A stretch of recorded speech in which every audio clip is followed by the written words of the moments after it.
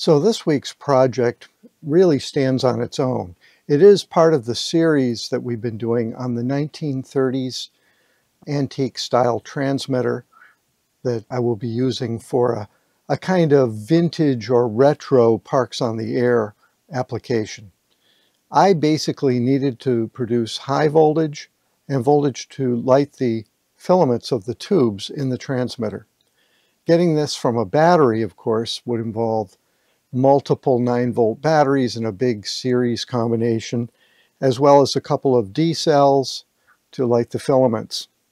And this would be part of the portable transmitter system. Now, I understand that this is interesting to some of you that want to be able to power your low power tube type equipment or valve type equipment on batteries. So, and I'm thinking things like small surplus radios like the Arc 5. Entry there, just a few.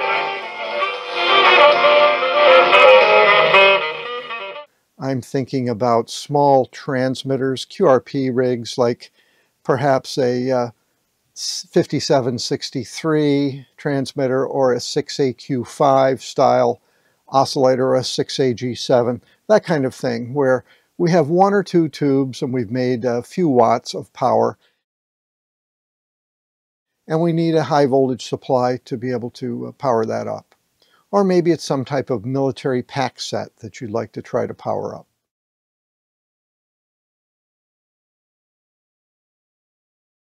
That took me down this road of looking for a way to make a DC to DC high voltage converter. Okay. Now, a lot of high voltage converters are out there for charging, electric vehicles and things like that. These are pretty big units. And there seems to be a lot of DC to DC converters that step 12 volts to 24 volts, or perhaps 12 volts to 48 volts. Fairly common.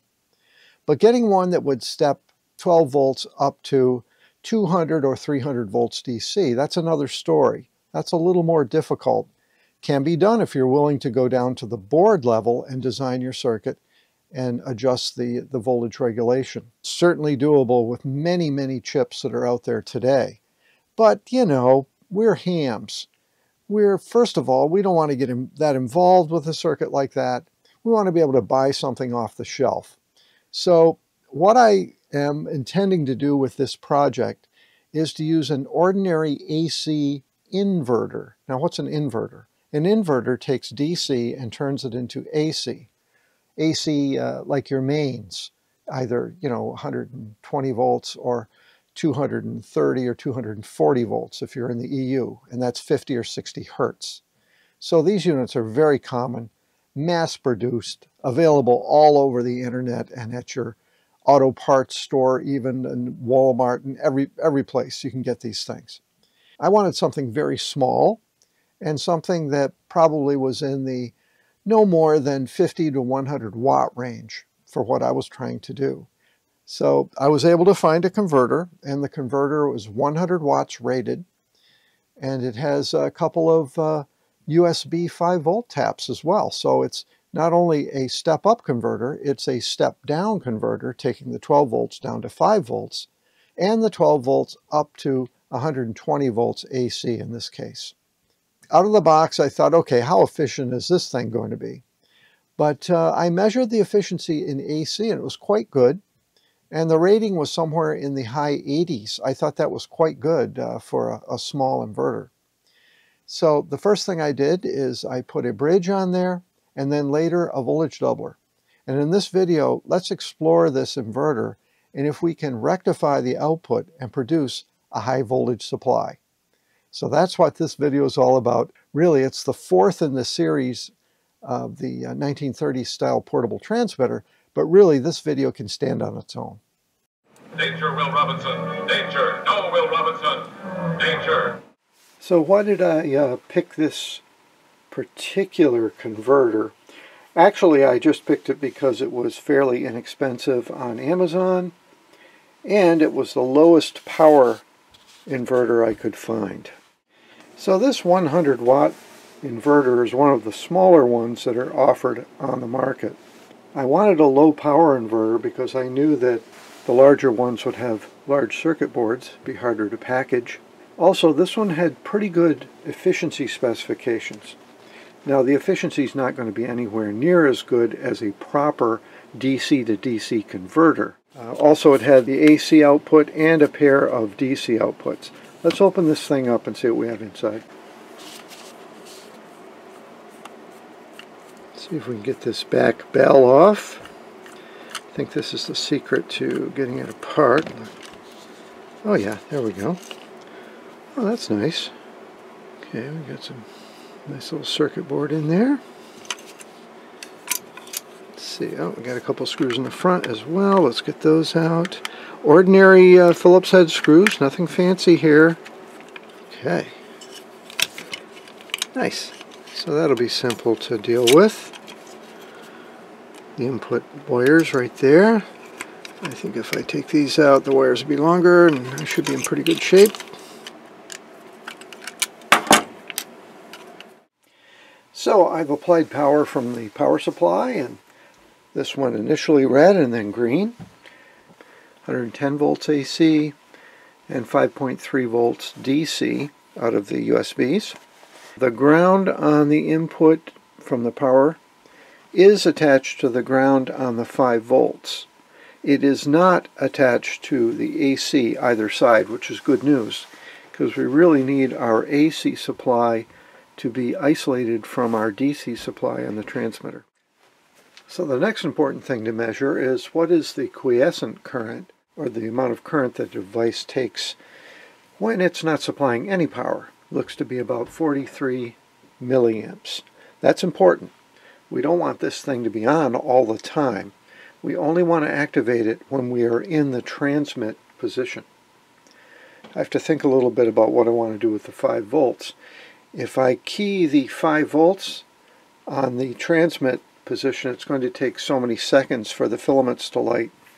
I might not want to tolerate that, so now I'm rethinking whether I can use the 5 volts off this module for the filament. Also, the little inverter seems to have a courtesy beep when it loses power. So going from transmit to receive, we'll hear this.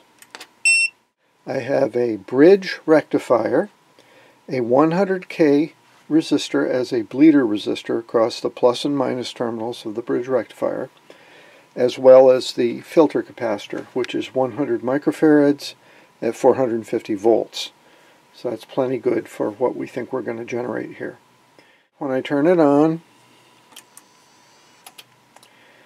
we get 157 volts, and of course that 100K is the load resistor in this case. It's a bleeder resistor. It's a very, very light bleeder resistor. And this is what we'd expect. You remember the old formula for determining the peak voltage. You know, we have about 107 volts, and when we multiply that by 1.414, we're going to get up around 150 volts. So the thing I'm interested in, though, is not that we have 157 volts. It's what happens when we put a load on that output.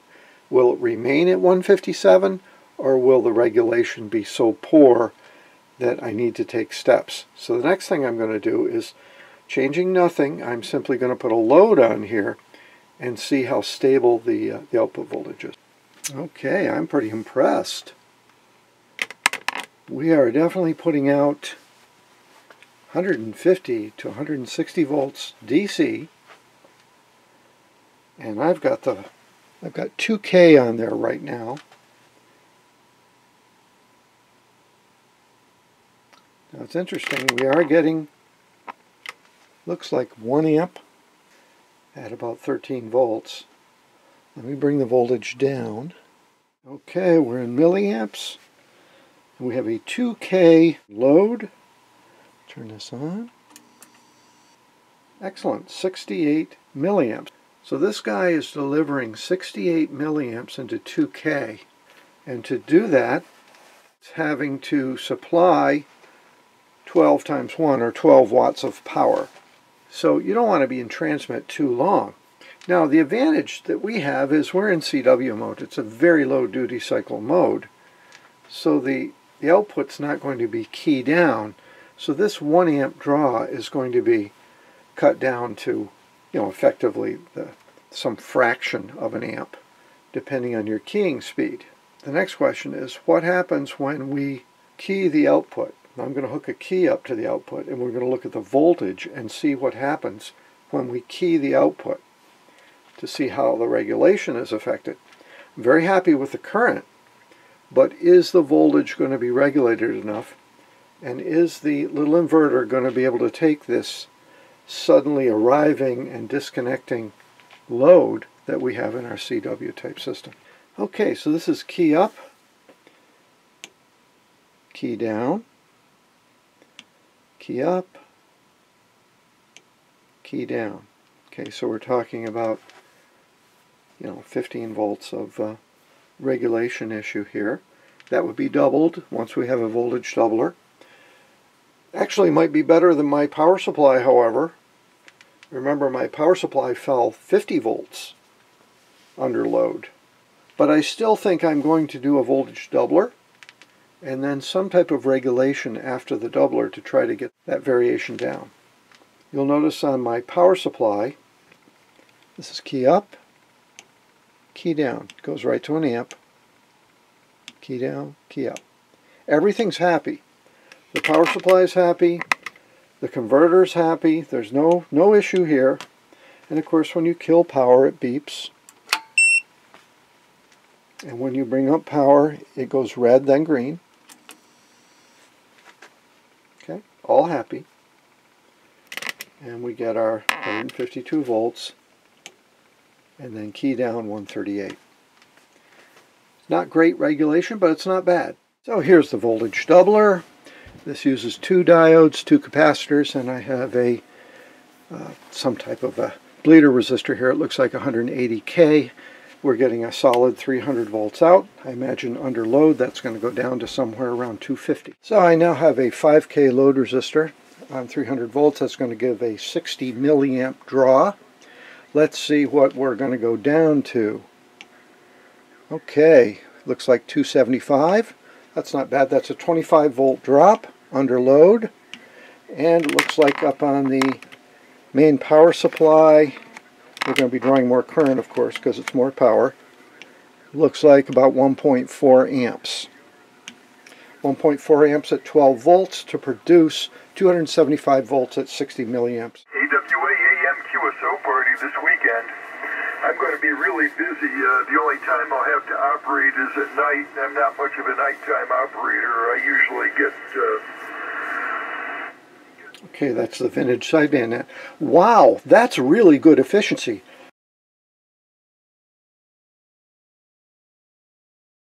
So let's be a little more critical on our power measurement. Now, with the voltage doubler and the 180K resistor, we're down just below 12 volts. It's drawing 227 milliamps quiescent. So let's bring this up now to 13 something. There's 13 volts. Okay, so you can see now not much change in the current, a little bit of change. Next, let's key the transmitter, and by keying the transmitter I mean let's key the 5K load and see what happens to our current drain, both on the power supply and on the output. Okay, 1.449 and back down to 250 quiescent. Next, we need to measure the output voltage. Okay, we need to see what we're seeing on the output key down. That's part of our calculation. Okay, we still have our 246 milliamp quiescent current, and now we have our output voltage of 312 volts. Now let's go key down. Remember, we have the 13 volt input, 280 at 1.445 amps. 280 at 1.44.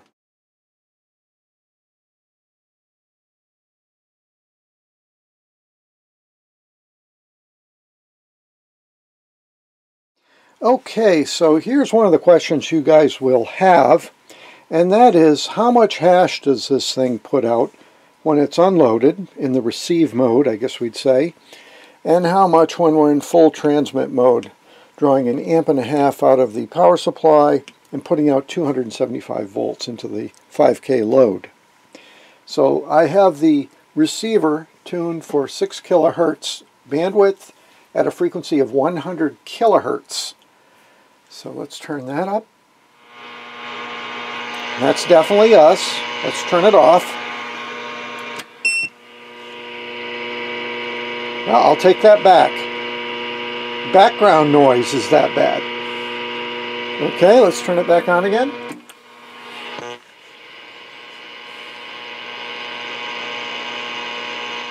Let's go key down.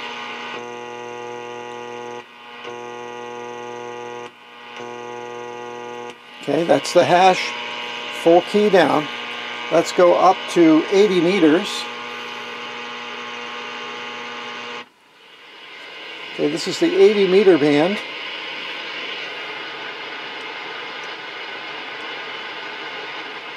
Not picking anything up, guys. Let's go to 40 meters.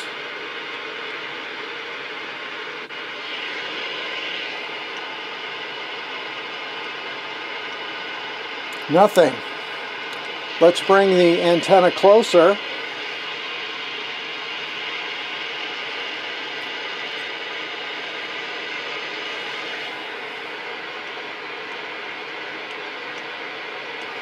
Nothing, guys. This is an extremely clean inverter.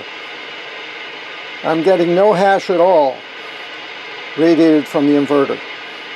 And I've taken no steps. There's no filtering. There's no capacitors. There's no ferrites. There's no shielded wire. This is wide open. This converter is nice and clean. And maybe that's a feature of using a 60 hertz converter rather than a high frequency converter. Okay, we are now hooked up to the 2200 milliamp hour drone battery, and we're going to see if the drone battery can supply the 300 volts.